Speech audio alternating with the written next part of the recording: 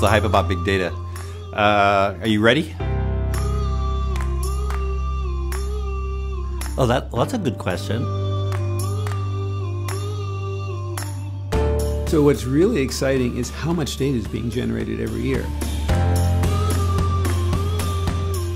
Basically what's happened is because of the internet and because of things like social networking services and advances in scientific equipment, there's a lot more data available than there's ever been. Whether it's exabytes or yottabytes, that's one with many, many zeros after it. That's how much data is becoming available to everybody to use. In the past, we just throw it all away or just leave it in tapes on shelves and not do anything about it. We're desperate to get the answers that it has hidden inside of it, but we can't possibly use either today's computers or today's algorithms to get it. I think what's interesting about big data is what we can do with the data. In the business world, data gives you a huge competitive advantage. And a lot of the best companies in the world right now use data effectively. There's discoveries to be made that could save millions of people's lives. Whether it's the huge amounts of genotypic data that tell people whether they're likely to have cancer or not, or measuring all the data on Wall Street and making good trading decisions, we need to know the answers and we need to know them fast. So those discoveries are out there to be made if we can put the data together with the right machine learning algorithms.